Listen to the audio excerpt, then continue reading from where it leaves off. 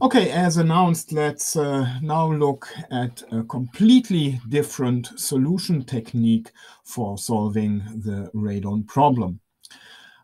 This is going to be completely independent of what we did up to now. This is fully discrete. We'll only solve linear equations.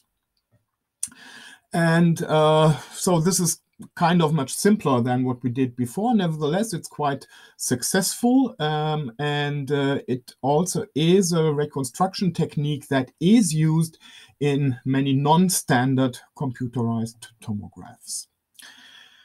The common name for this is ART, algebraic reconstruction technique, but more or less it's just discretizing the radon problem. Okay, so to fix ideas, let's look what we have. We are always looking at R2 in this paragraph. We could do it in R3, but we're looking at R2. Okay, so in the fully continuous form, we for the form of the problem for the radon transform, we're looking for a function f such that Rf is g with continuous parameters theta and s. We use the semi-discrete form Rf of theta k and s is gk of s.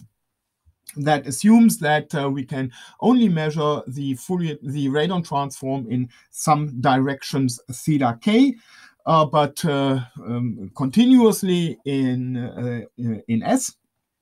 And we have the fully discrete form where the radon transform is just given for some lines. So we have in this case Rf of theta L and SL is GL, and L goes over all lines.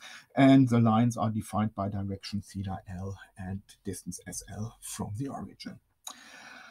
Okay, the obvious idea is to discretize f of x as a sum of Ansatzfunctions. So we write f of x as sum over all k, fk chi k of x, and the sum goes over the discrete number of Ansatzfunctions. So typically, chi k is the characteristic function of a pixel or voxel in R3, pixel in R2. But that sometimes gives discontinuous images. So sometimes you would like things to be very smooth.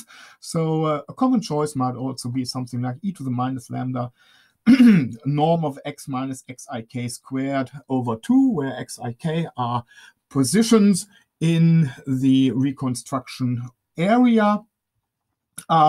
We will not look at this one, but rather we'll always think about chi k as the characteristic function of a pixel. Now, what does that mean for the fully discrete case? Well, we measured along the line LL, which was defined by direction theta L and distance SL. So we have GL as RF of theta L and SL. And that's the integral over LL, f of x dx, plugging in the definition or the ansatz we made, we get to the linear equation sum over all k fk integral over LL chi k of x dx. Now, what is this guy over here? Chi k in our model is the characteristic function of a pixel. This is a line integral. So if I denote this by ALK, then this is nothing but the length of the intersection of the line LL with pixel K. Okay, denoting this as ALK, this one reads sum over all K ALK times FK is GL. And now taking all the equations together, we get RF equals G, where R in this case is the matrix of the ALK, F is the vector of all the pixel values, and G is the vector of all measurements. Okay, so finally we get a linear equation for f, and this should be a small one. Not good. So we get a linear equation for f. And in the case of pixels, as I just said, let's assume that we have discretized our reconstruction areas as 3 by 4, like here. That means we have 12 pixels denoted as P1 to P12. That's of course not the normal way. Of course, you would denote this one over here as P11, P12, and so on, and then you would have P43 down here. But to keep things simple, I just counted them here. Now we have a line integral over here, that's the line LL, along which we've measured the radon transform. So ALK in this case would be the integral over LL